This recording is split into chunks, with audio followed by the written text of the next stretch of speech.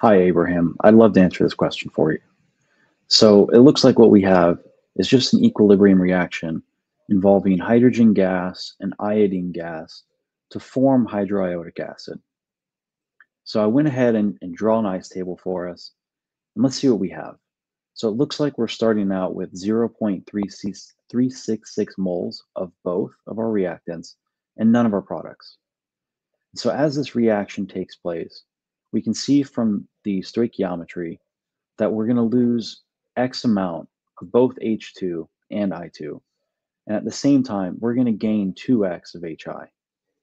So our equilibrium expression for both the H2 and the I2, which shows 0.366 minus X, and the HI is 2X. So let's go ahead to the next board. And here, I've just drawn out the math for us.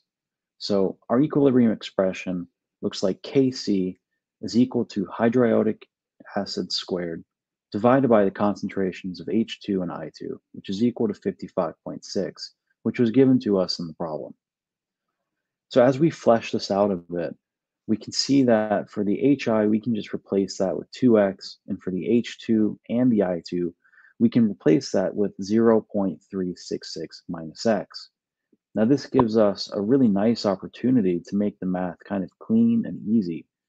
So we can basically just agree that both the top and the bottom, the numerator and the denominator, are squared.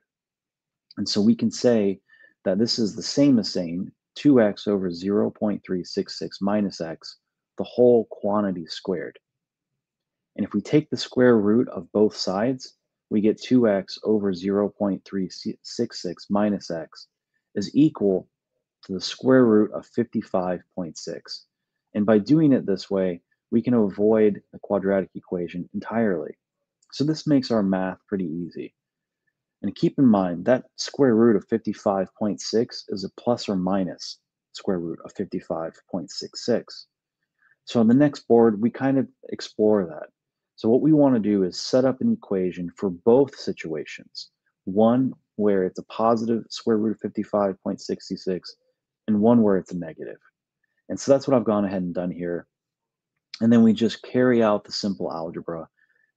And as we get to the bottom of the negative situation where we have a negative square root of 55.66, we can see that we get an x that's 0.5.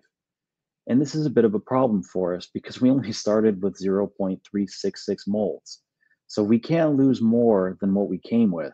So we can reject that solution. There's no way that that's possible. It's a ridiculous, erroneous, or spurious answer.